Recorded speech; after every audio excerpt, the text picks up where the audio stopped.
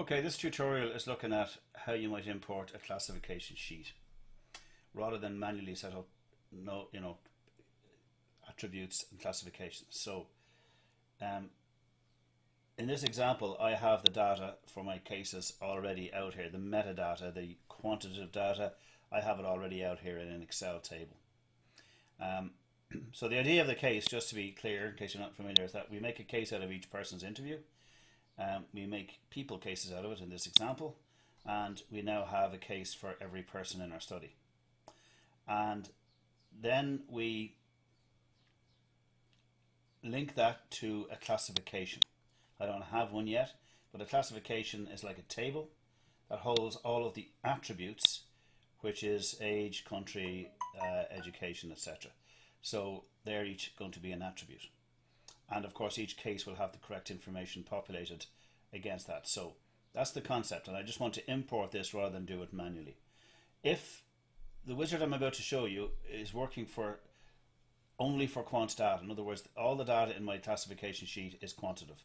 It's not a survey coming in with open and closed questions. That's a different wizard in NVivo, and it's a different video, a different set of steps. You will end up with the same thing, but in our example today, we're just importing things like demographics or metadata for literature. In other words, it's all quantifiable information, and it's already populated in Excel. There are two things I have to check in Excel before I do my import. The first one is that the names match, and they have to match exactly. So if I go down here to my people cases, you can see that the names match exactly. Now, if I had Anna and her surname or her second name in here and just Anna in here, that wouldn't match. Even though only part of the name matches, it must all match exactly. It's not a huge problem if I've been inconsistent in how I set up my Excel table and my interview file names. All I would have to do is right click, do export list here in my cases, and that would give me an Excel table with a list of my cases. I could then copy and paste that column in here and match them up that way. So that's generally the first thing you have to check. And the second thing is that all of the fields, all of these attributes like country and education and gender are all on the same line, preferably the first line. Although it doesn't have to be the first line, it's just better if it is. You don't have to make any adjustments in the import wizard, but they must all be on the same line.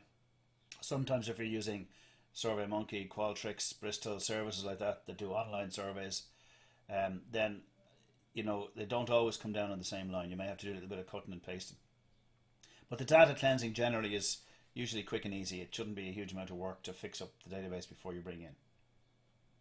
So that's basically that the names match and that the files are all, the fields are all in the first row, and then we're pretty much ready to go.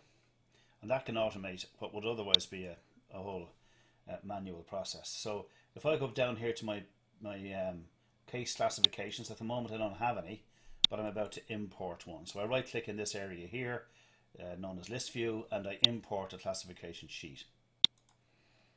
And I browse to my case classifications, case profiles. That's the table that I have. I only have to make one change in this wizard, so it's a pretty straightforward wizard to follow. I'm leaving those three checked just to explain them to you. I'm telling it to make attributes if they don't exist, and they don't in our case at the moment. I'm telling it to update the existing items. In other words, I already have my cases. I just have to tell it where they are, and it'll update them. It's not going to make new ones because I already have them. And I'm going to replace the attribute values of existing files or cases. In other words, this is really for if you're doing regular, if your information is coming in on a regular basis. You might want to update your table on a regular basis because, for example, with surveys, they don't all come in a nice, neat group. They tend to come in dribs and drabs, so I might want to regularly update my table. So I'm leaving those three checked. The only change I have to make then is in this screen. It's asking me here, now that it knows I have my cases already, where are those cases? And I'm telling it, I'm matching on the names. They're not in the cases folder, they're in the people cases folder. So I'm telling it to match them there. And I'm leaving this box checked as well, create new cases if they do not exist. And that's because if there's a mismatch between my Excel table and my Word documents, in other words, if I have an interview that I don't have in Excel, or I have a record in Excel that I don't have an interview for, it's going to create a blank case either way, and I'm going to realize I'm missing some piece of information. I can go and get it and update. So that's just making sure I haven't missed anything. So I'm saying next to that, I don't have to make any changes. You can take that pretty much as the default screen, and now it will import the file, and there it is, all linked up. If I go to my people cases now, you'll see if I right click on Annette, inside her case is what she said, all her words. So there they are, that's Annette's contribution. Linked to that, this happens to be coming from a focus group, not an interview, but we can still make cases for those. That's a different video as well if you need to know about that one.